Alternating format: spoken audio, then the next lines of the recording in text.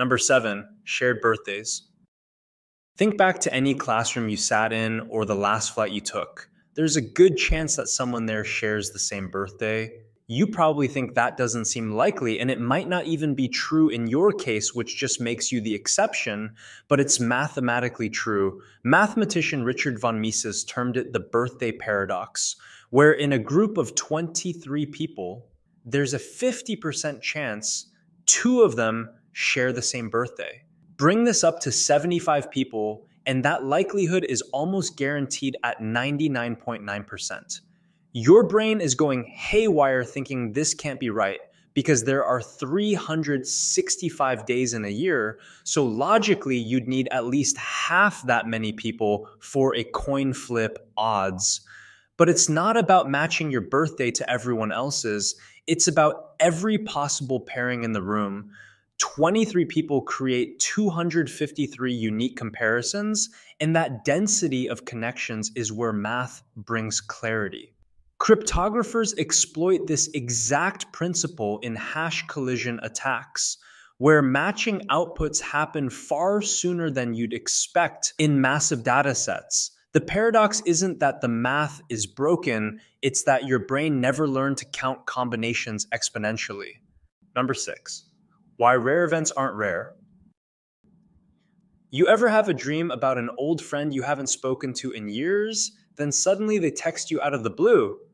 You're probably thinking you got that lifelong interconnected bond, that homies for life type of connection, but logically, it's just math. Statistician calls this the law of truly large numbers, where seemingly improbable things happen given massive scale. There are over 8 billion people having dreams, making decisions, having lucky breaks, and living through random moments every second. That 1 in a million coincidence stops being rare when you multiply it by 8 billion daily events. It becomes inevitable. This is where the law of truly large numbers says, with enough chances, the absurdly improbable becomes certain. Joan Ginther won the lottery 4 times. Sounds impossible until you realize millions buy tickets for decades, creating millions of opportunities for lightning to strike repeatedly. Casinos don't panic when someone hits a jackpot because over millions of spins, their house edge grinds everyone down to expected loss. Your lucky streaks aren't the universe speaking to you. They're what happens when infinity rolls dice at scale. The magic disappears when you understand the sample size and zoom out to see the full picture. Number 5, order hidden inside randomness.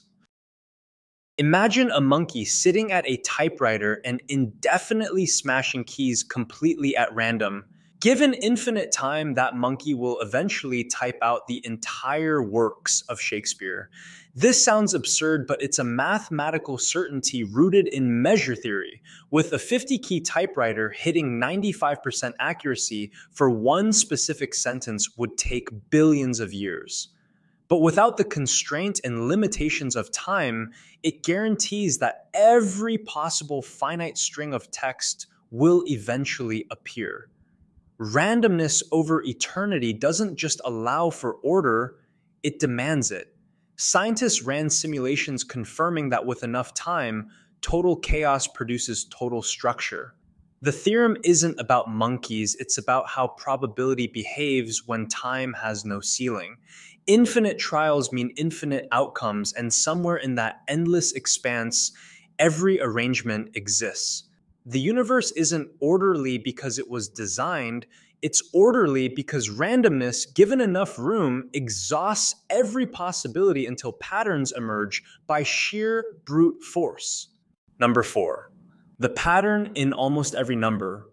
Pull up any dataset from the real world, stock prices, river lengths, earthquake magnitudes, population figures, financial records. Now look at the first digit of each number. You might think each digit from 1 to 9 has an equal chance to appear first, but it turns out the number 1 appears almost 30% of the time. The number 2 shows up about 18% By the time you get to 9, it's down to less than 5%. This is Benford's law, discovered by astronomer Simon Newcomb in 1881 and rediscovered by physicist Frank Benford in 1938. The formula is logarithmic, which means the probability of digit d appearing first is log base 10 of 1 plus 1 over d. It works because naturally occurring numbers grow exponentially, spending more time in lower ranges before jumping scales.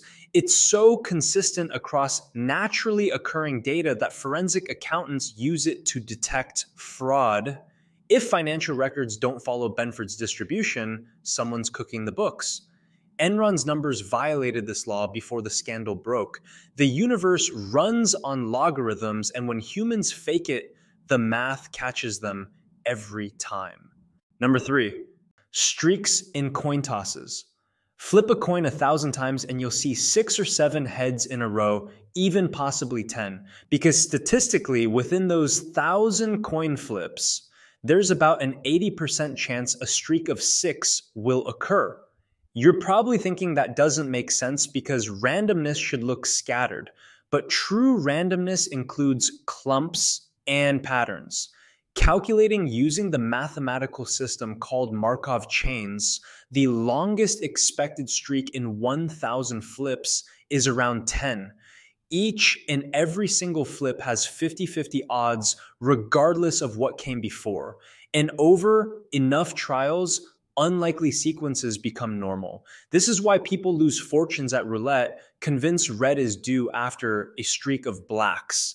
And that's exactly what happened in 1913 at Monte Carlo. The wheel hit black 26 times consecutively, and gamblers lost millions doubling down on red because they've convinced themselves that it should balance out. So the probability of it being red significantly increased.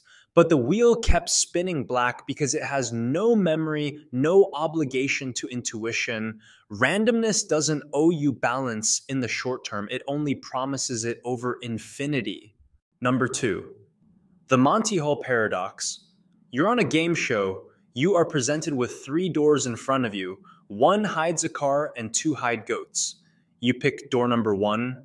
The host, who knows what's behind every door, opens door number 3 to reveal a goat.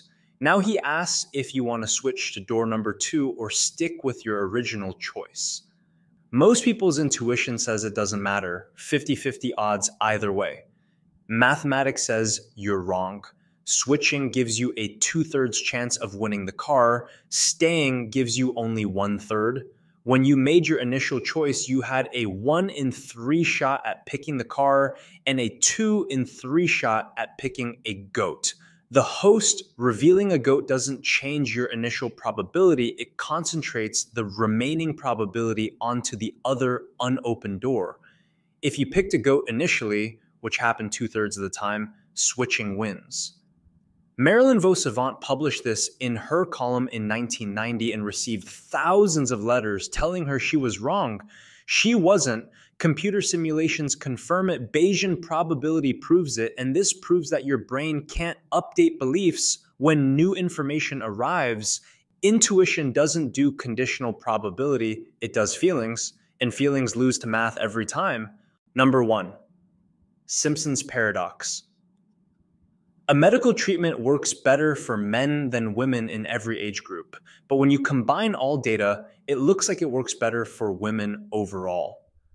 The trend completely reverses. This inversion is Simpson's paradox, which was named after statistician Edward Simpson, who described it in 1951. This phenomenon happens when a hidden variable like group size warps the combined result opposite to individual pieces. UC Berkeley got sued in 1973 for gender discrimination because overall admission rates favored men, but breaking down data by department showed most biased toward admitting women. The paradox occurred because women applied to competitive departments with lower acceptance rates overall, while men applied to easier ones. Aggregating without accounting for structure flipped the truth. Averages lie when context gets erased. One dataset tells two opposite stories depending on how you slice it, and both can be mathematically correct. Thanks for watching. Like and subscribe to see more.